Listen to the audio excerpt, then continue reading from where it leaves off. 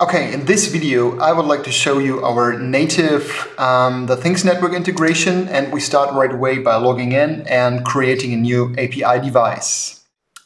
First of all, we give it a name, configure it, set some things like location, tags, a timeout, and most important thing is creating fields for the database. In this case, it's the DTH1 temperature and humidity sensor. We add fields for temperature, humidity, battery, and the external temperature probe. Next is setting up the Things Network integration. We do this by entering the device ID and mapping the fields in the payload from your device to the fields from our database. And by saving it, it's all done. Next is creating a dashboard. We do this by using what you see is what you get dashboard editor and configuring it. And when we send values from the device, you can see that they are automatically being updated in real time to the dashboard.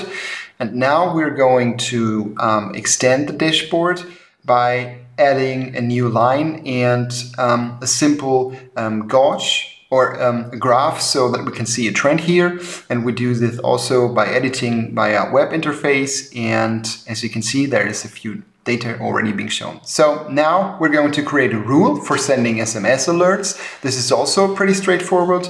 You set a condition and a device and a text for your SMS. You could also do notifications like email or set outputs. So now let's go back into the configuration. The battery comes as voltage, and we are going to map that to a percentage. This is pretty easy by using our mapping fields, which can be applied to existing database fields. We're going to extend the dashboard to show this in action, and when there is new data coming from the sensors, it's being applied in the mapping, and the thing is going to be on the dashboard. Last but not least, last thing is Cake-RED, which is our Node-RED, managed Node-RED in the cloud. And by using the TTN integration, you have the ability to bring your TTN devices into cloud-hosted and managed Node-RED simply by using Datacake nodes. And as you can see here, when we send values, they are appearing in the Node-RED. So that's it. That's the TTN integration. Thanks for watching and stay tuned.